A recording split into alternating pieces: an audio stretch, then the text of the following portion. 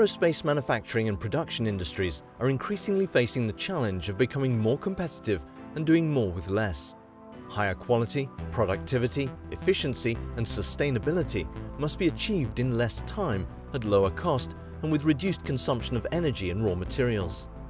An effective way of meeting this challenge is to automate processes, taking advantage of new digitalization opportunities that make smarter use of available resources.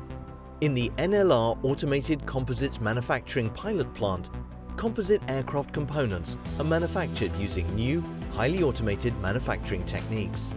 One of the new techniques we're using is digital twinning. Digital twins are a cornerstone of Industry 4.0, able to precisely monitor and predict the impact that every manufacturing step has on the quality of a manufactured product in real time while it's actually being made.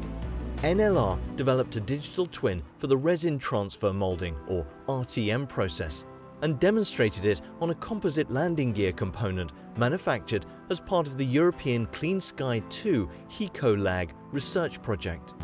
The digital twin provides live feedback to machine operators to show which machine settings are currently affecting product quality. It can also be used offline to analyze production results and explore potential improvements, leading to improved efficiency, fewer defects, and less waste. Complex interactions between the RTM machine and auxiliary equipment, as well as how those interactions affect the part being produced, previously had to be handled manually, but are now automatically collated, analyzed, and used for giving the operator a clear view of what's going on during manufacturing. The digital twin does that using information from digitally verified work instructions, the same ones that the operator also uses for production of the part being made. Secure connectivity of equipment and sensors to the digital twin computer had to be guaranteed, as well as secure access to the manufacturing data being collected. Keeping in mind the strict regulations that apply to the aircraft industry, NLR had to make sure that all interactions with the digital twin are independently assessed by the machine operators, using the digital twin to obtain a live picture of the running production process. Using these understandings, the operator can steer the right process settings needed to obtain an optimum end result for the product.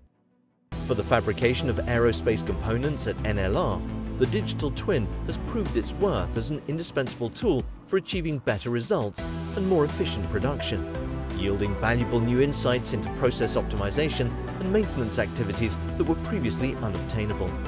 Industry 4.0 is here to stay, and smart production is just one of the technologies that NLR is pushing to the forefront of aerospace in manufacturing, testing, certification, and beyond.